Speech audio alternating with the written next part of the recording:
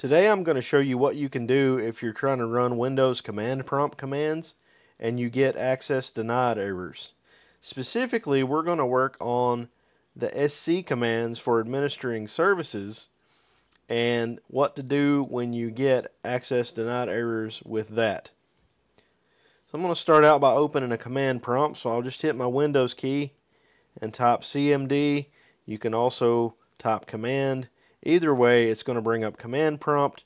If I hit open, now we can see we have the command prompt open. Notice it is in the terminal application if you're on Windows 11. And let's query the services to see the names of the services that are running.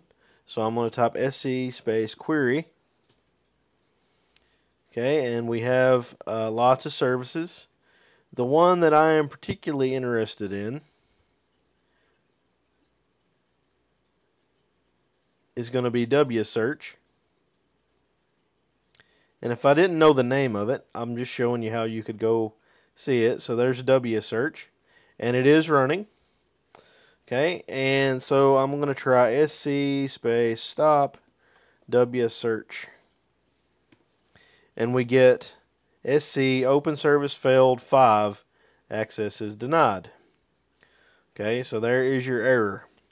So I can close this because it's not going to be of any use to me. Going to hit the Windows key again. I'll type in CMD, or you could also type in the word command. This time we're going to make sure to click on Run as Administrator. And you'll have to give it permission with the user account control. Click yes, and now the difference is right up here on the title bar it says administrator : command prompt, and you'll also notice it is not running in the terminal application. This is the old school command prompt interpreter. So now if I do sc space stop wsearch, it's just going to return the status of wsearch. There's no error. It says stop pending, which means, yeah, we're going to shut it down nice and graceful because you're an admin and you ask us.